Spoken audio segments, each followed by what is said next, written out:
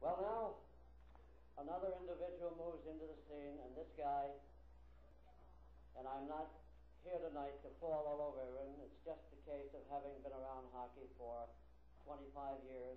You get to meet a lot of people, in fact, in all sports, and you begin to grade them as to the individuals and how they're hot ticks and so on.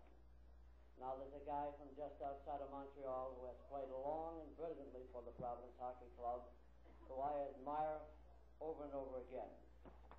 And without going further, I can introduce here the playing captain and a great captain of the Providence Reds, Paul Larivee.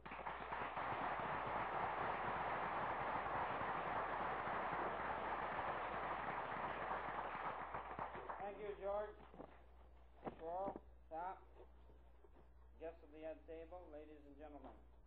It is certainly a great pleasure for me to be the voice of my teammates and say a few words of praise for one of us, Zellio Toppazzini.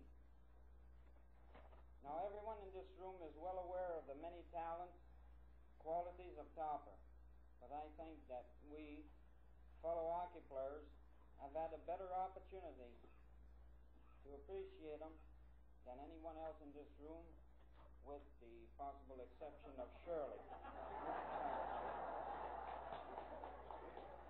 When we do think of Topper, now two things come to our minds right away.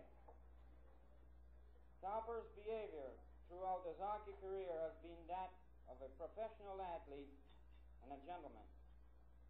As a professional athlete, Topper has made sure to enter every game in top shape, mentally and physically. And that, of course, as we all know, has made him a very successful hockey player.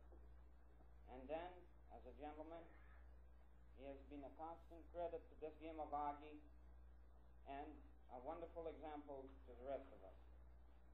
Now, Top,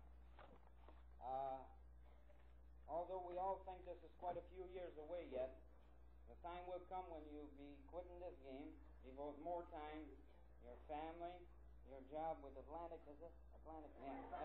Atlantic Motor Parts, and in order to help you rest after this long day's work selling, we'd like to present you with one of those long, nice, easy chairs. Now, you and Cheryl can go to Sal's Furniture, pick it up. They've got different colors. And,